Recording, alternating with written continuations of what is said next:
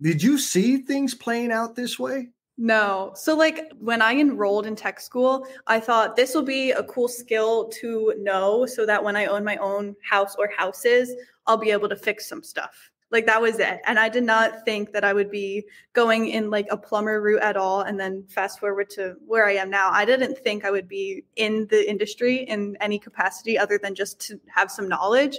And then as time went on throughout high school, I thought, okay, I'm going to be a master plumber. I'm going to own my own business. This is something that I'm really passionate about. I was really concerned about my credibility aspect, but I'm still trying to learn. I'm still trying to take in all the skills, and I'm not afraid to work, but I'm trying to expand the message more than just adding one person into the field. I could be adding thousands by talking to students and encouraging them to get into it.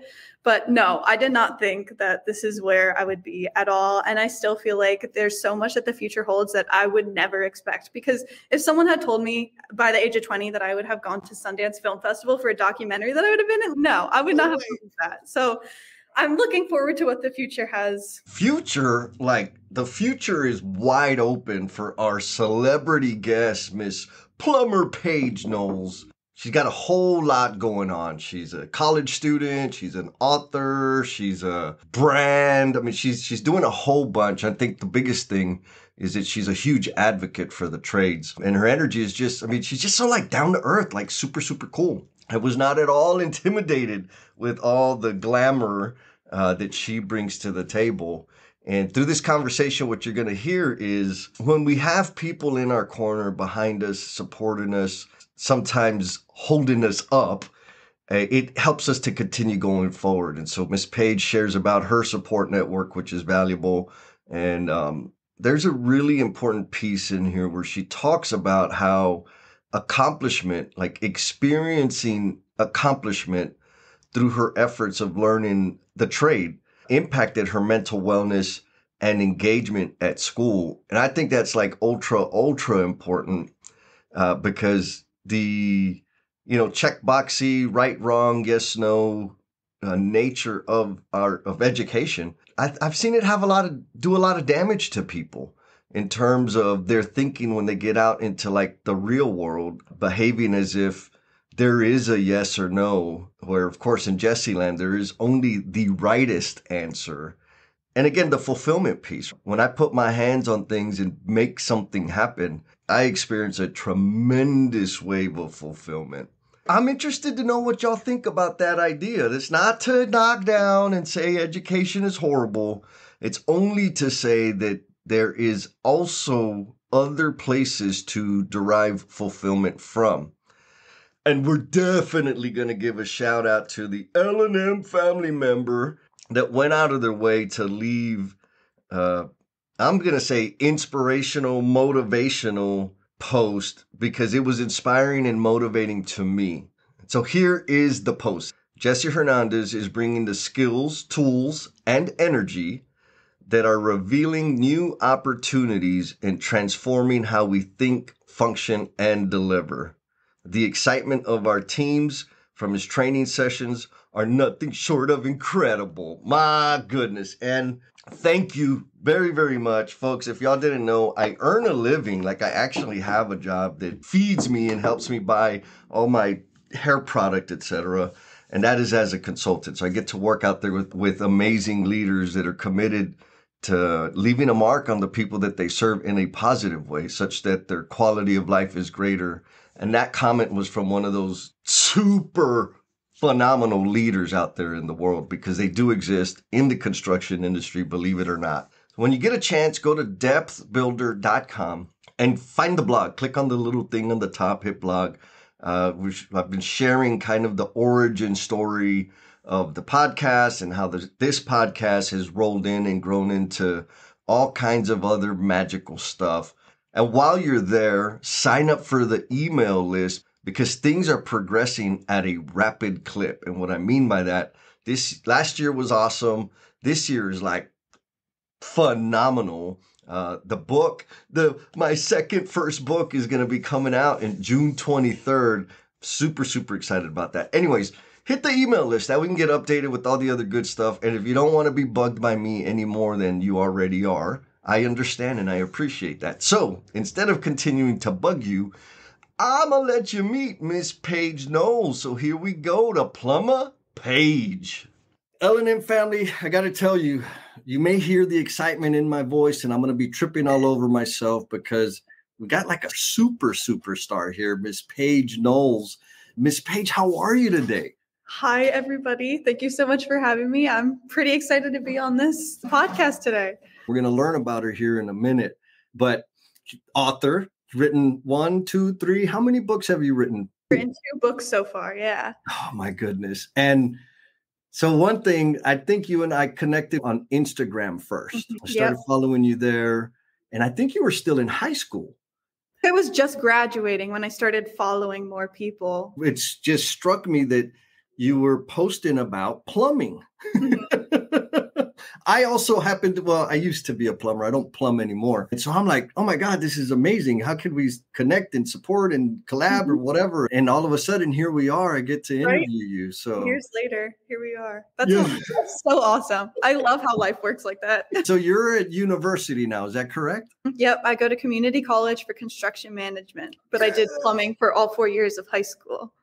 So let's hear about that. It sounds like your high school, you had the opportunity, or there was an option to do a track of trade stuff? Yeah. What was that all about? The high school that I went to works with a trade school, and we can go half day to learn a trade at the school and then half day doing academic classes at our high school. So I did that for 4 years. And then my senior year, I did cyber so that I could work full days through co-op and then just do cyber school at home once I got home from work at night.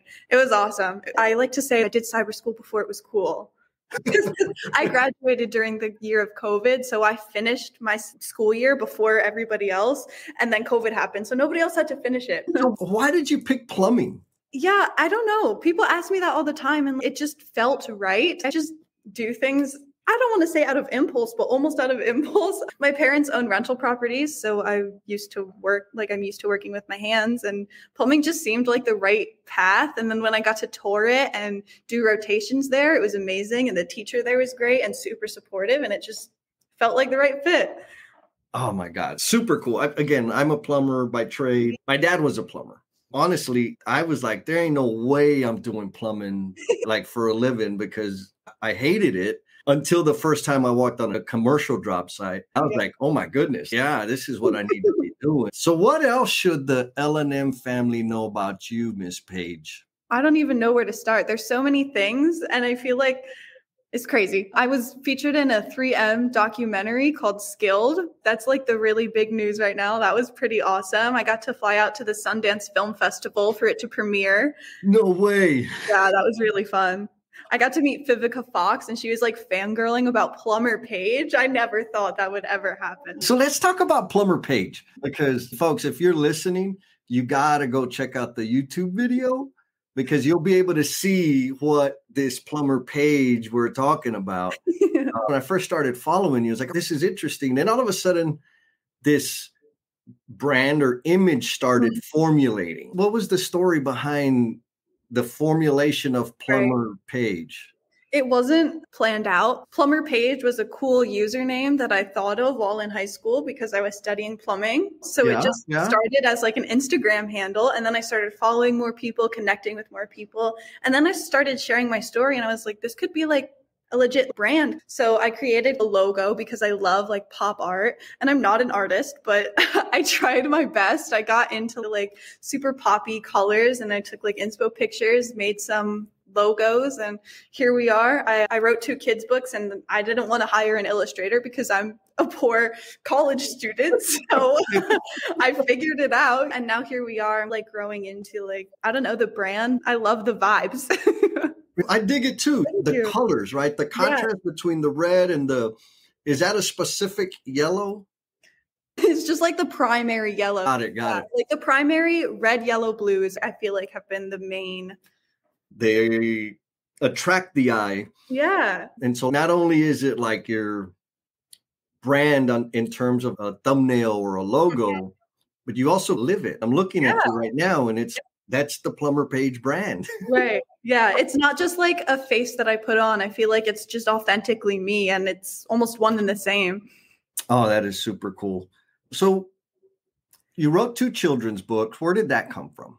I was graduating high school. COVID was happening. I was not working a job at that point because I was working co-op with a plumbing company and I was really enjoying it. But then COVID happened and my family didn't feel comfortable putting me out into the real world, even though like plumbers were still working. So I totally could have. But yeah, I tried to find like different paths, and reaching a younger audience is the main focus. So I wanted to figure out a way to do that. My sister is a really like English writer type of person, and I'm like a math person all the way. I am not like an English writer type of person or artist, but here we are. I was just like, that's a cool idea. My family talked about it and I just did it. I drew it on my phone because I have a Samsung Note. So I just started like drawing for fun, and then I was looking at how to publish it on Amazon, and then it was published. Like, I would love to go back and fix some of the illustrations because the first one, it's not great. But the second one, like I knew what I was doing. I put a lot more time, energy, and focus into it. And I love how it turned out. So now I want to make a series, and I know what I'm doing a little bit better now, but it was just to reach a younger audience is the main goal. Get them working with their hands in their house and understanding how their house works. Because it's crazy how many people don't know, even as adults. Yes. They live in it. And if something ain't working, that they're stuck. So how have your peers, the classmates, et cetera, what's their response to this path that you're on? Creator, craft person? I think I've gained a lot of respect because all of my friends now are super supportive of it. And Plumber Paige, like they're fangirling over me when I walk into school. But when I started considering going into a plumbing career specifically, I got a lot of judgment and negative feedback from friends because when we looked at tech school, it looked cool to everybody. But then they went home and they told their parents and they were like, you're not going to tech school. Tech school's for stupid kids. You're not doing that. You're on college prep path all the way. Yeah. So there was a lot of negativity around that. But as I've grown into kind of like an advocate for the trades, I have put a more positive light on it. And I think that because I'm putting all the positivity out there, I receive positivity back. Yeah, and I'm sure you've learned the earning potential in the trades is pretty darn significant. Yeah, and I feel like it's just going to keep going up because nobody wants to do it. Very few people out there continuing to do it. There's more exiting the industry than there are coming in, and like the earning potential is huge. Now, it's not the most comfortable job. Yeah. And so if you're soft, don't do it. Like that's it. You can earn an amazing living. So you have some characteristics that I think I've noticed in tons of craft trades professionals and creators, right? Because now I'm tinkering around in this creator economy. Yeah. And when you describe the way you put together the children's books that you're working on or that you've produced already, what I heard was you did it like there was an idea and you said, let me figure that out. And you just figured it out. That's it. Like you didn't hire a publisher or an animator or you just did it. Yeah. My mom called it a superpower and like one of our greatest almost weaknesses because it's great. I want to do everything. I like to have my hands in every pot and I like to micromanage though. So delegating is good. And so I love that I want to do everything, but I need to learn how to delegate a little bit better sometimes. Yes. Sharing the load, especially on the trajectory that you're on, is going to help, multiply your efforts. Right. Yeah. Like fiercely independent. I don't need no help. I'll figure it out on my own. But there's a limit. There's a cap as to how much I can learn and contribute. Yeah. If I'm not inviting other people in. Yeah. And like the whole delegating thing is, okay, I've learned the skill. How can I help somebody else develop that skill? Because I heard that you have a copywriter now. That frees up some of your time to continue doing stuff like this. Yes. So there's one thing to put together a book and publish it and get it up on KDP and all of that rigmarole. And then there's is anybody going to buy it? Right. How did that feel for you? Oh, I didn't have high expectations of anybody buying it. I thought, let me put it out there and it's something that I can say that I'm proud of doing, even if nobody sees it. But then I picked up doing a lot of public speaking to schools, especially in Canada. So virtually they bought thousands of my books so that they could give them to their kids. So that's where it started spreading. And then I became almost a household name to people in that school district. And then it's, oh, hey, check this out from a different school district. Honestly, a lot of my sales have been through Canada because that one school district picked me up, and that just kickstarted all of that. Blew up from there. Oh, wow. Okay. So you're not in Canada, that correct? No, I'm in Pennsylvania. So you're here in the States. Yeah. And I think I know the answer to this question. How different are the folks from Canada within the schools in terms of enthusiasm about the trades as opposed to, or in comparison to schools here in the States? So I've been exposed to people who want to try to make a difference, both in Canada and the States. I don't really talk to people who are against it, I guess is the right word. So what I have been exposed to, it's very positive, and people want to try and push the skilled trades focused on kids and stuff. But Canada has a lot more programs and just organizations, initiatives to spread the word better. And I think we are starting to pick up on that here in the States, but Canada is like way ahead of us in all of that. And they're way more positive and supportive of it now. They're starting to work on more programs to help kids at a younger age get out into the trades and do it. I've seen the same thing. For whatever reason, maybe it's the structure. They seem to have a more formalized structure that enables that information to travel faster and further. Right. Yeah. Here in the States, there are a ton of people, but we're all separated and everybody's doing their own thing. We got to figure out how to join forces and just explode it in the States. Yes. So I serve with the group, the Skilled Trades Alliance, and that's part of our mission. Like, how do we unite? How do we come together so we can do this thing? And before I got connected with that group, here locally in Texas, there were a lot of folks that it was interesting. They wanted to do, we need to connect. But what they really meant was we need everybody else to do what we're doing. I don't think, or they were very protective about their thing. I'm not sure what it is, but there is definitely something in our way. And there's a lot of damn progress in terms of communicating and people being excited about the trades. Yeah. And I'm like super enthused of what you've done because you just decided to do it.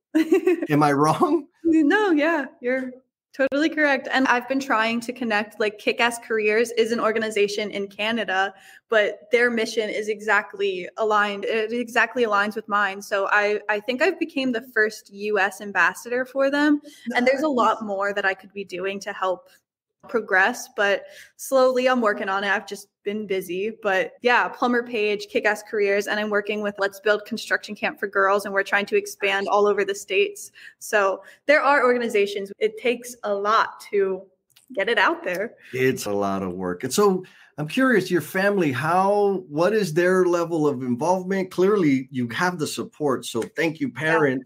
Plumber Paige parents are awesome. So like, what's their contribution to this thing? They started it all, I feel, because if I didn't work on investment properties with them, none of it would have happened. They're the support system who pushed me to get out of my comfort zone, do public speaking, write a book. They were very supportive throughout every step of the way. They just want to see me happy and be as successful as I can. They don't really care whatever path I take, but they have been supportive. My family is very hands-on. We work together. When still rental properties, we work together. My sisters, they followed suit and they did plumbing as well. So my youngest sister, Peyton, she's a senior in high school right now. And she just won first place at districts and state level plumbing competition for Skills USA. So she's going on to nationals. I'm so proud of her. It's just really a family effort. And Plumber Paige has just been kind of the face for all of it. But we all are really focused on the same mission. And they're great with helping with all of that. Ah, that's beautiful. So you started the plumbing route, sister now national champion, or gonna be a national. Yeah. And were either of your parents in the trades as a profession? Not really. My dad will do handyman work on the investments because he has to, or we have to hire someone. My mom is a registered nurse and my dad is an IT guy. Okay. Yeah. So there's a thread there. Absolutely. Yeah. Oh, that's so cool. Okay, so published a book. You've got a brand, a internationally renowned brand. You've done some public speaking. You've done a bunch, and I'm sure there's a whole bunch more in your future coming up. So, think back. Did you see things playing out this way? Not at all. No. So like when I enrolled in tech school, I thought this will be a cool skill to know so that when I own my own house or houses, I'll be able to fix some stuff. Like that was it. And I did not think that I would be going in like a plumber route at all. And then fast forward to where I am now. I didn't think I would be in the industry in any capacity other than just to have some knowledge.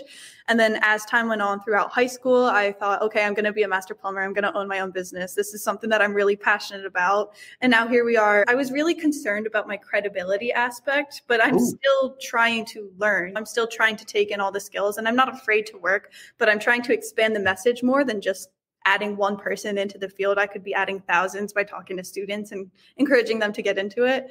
But no, I did not think that this is where I would be at all. And I still feel like there's so much that the future holds that I would never expect. Because if someone had told me by the age of 20 that I would have gone to Sundance Film Festival for a documentary that I would have been in, no, I would not have believed that. So I'm looking forward to what the future has in store for me. Oh, that is so amazing. And I'm going to say this. Yeah. Because I think it's an experience that we share. Like the fact that I picked a career in the trades, I got a lot of flack for it. You're underserving your potential and what a waste. Like I got all kinds of stuff from people that cared about me. Like they weren't being ugly. They really had my best interest in mind, but it was in their mind, it was a failure. And I felt like a failure for a period of time, but having taken that route, provided this amazing, I've had a life that I would never have imagined. Now, I haven't been to the Sundance Film Festival or been in a documentary all fancy like Plumber over there, but I've had enormous opportunities as a result of picking a career in the trades. Yeah. Yeah. On one of the other podcasts I was on, we talked about people, especially people who are close to you and want to see you succeed. It's the safe versus unsafe route. And it's like a happiness scale. So obviously they want to see you happy, but pursuing a trade is not safe because they don't know what it holds for you. So they're worried about your safety over your happiness in that moment because they don't want you to pursue a route that they don't know you will succeed in. Because they have no experience. They have no frame of reference. And we don't see a lot of trade success stories. Like you don't see people being like, this is a good option. You just see the old men who are like, oh, my back hurts. I should have worn like the right knee pads, you know? Like, truth. Yeah. Yeah, that's a super valid point. It's something that we need to take into account and not be so harsh. When I say we, I'm talking about me. Now, along the same lines, I feel like thinking back when I was in school, which wasn't too long ago, but longer than when you were in high school, the direction I was getting was, it would have put me in a situation where I would have been miserable. What do you think about that? Yeah. No, I totally agree because I was miserable in middle school. Like I was a straight A student. I was so worried about my grades all the time that I couldn't have fun because I needed to be perfect and everything. And I needed to be honors and straight A's. Like I was miserable and I was making my life miserable because of all the pressure. As soon as I relaxed a little bit and found something that was not easy, but like doable and made me happy and I felt accomplished, and it didn't matter what the grade was. It was about the learning experience and being able to look at it and be like, I did that. So yeah, I was miserable, and going into a trade changed that. Yeah. The powerful thing there, or that I heard, was there's this thing about grades. And then there's what you talk about was like learning and fulfillment. When we're learning and sharing the knowledge in some form, or rather in service to others, it has a fulfilling effect. Yeah. And the grade doesn't matter. No. You know how many negotiations I've had? No one ever asked me what my grades were. What they're concerned about is the value I can deliver, period. Nobody's asking me what my GPA was. Yeah. Like that's not a thing. I just recently interviewed Louise from down under in Australia, and she had a phenomenal quote. She's Jesse, here's the thing is the universe doesn't have an answer sheet.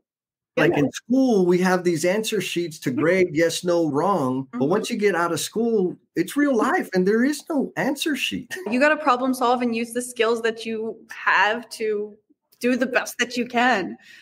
That's it. That's it. So you went into the technical school because you saw yourself like it was a skill that you were going to need to help maintain property or the house you're going to live in or investments, etc. It sounded like it wasn't a career choice. It was more of an interest choice. Yeah. Okay. 100%. So back then, what did you see yourself doing as a career? What is it that you had in your mind at that time? That's a good question. I think at that time, I was really just whatever happens. I felt like I had to go to college because that was the right path, because that's what's been pushed down my throat.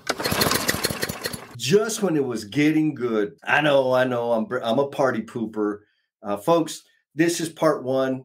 Next week, we'll be releasing the second half of this interview, which you're going to want to hear because our amazing guest has an amazing learning and misstep they're going to share. And also the footprint they intend to leave on this earth is moving. They always are. So come back next time. And in the meantime, you can listen to some of the older previous episodes. Another thing you can check out between now and the next episode hitting is the blog. Go to depthbuilder.com. Go to the homepage up on the top. There's like the menu bar, and you look for the blog and you click on the blog. And there's a bunch of stuff there for you to read. Appreciate your support very much. And we'll see you soon. Peace. Oh my goodness. You're either driving down the road or just so enthralled with this whole podcast that you went all the way down to the very, very, very, very end of it. And we appreciate you. And we're going to take this as an indication of your dedication. So we got a little special request of you, a call to action, because everybody tells us that like you need to have a call to action. So here's the call to action. Be kind to yourself. Go out there and share a smile with someone. Peace.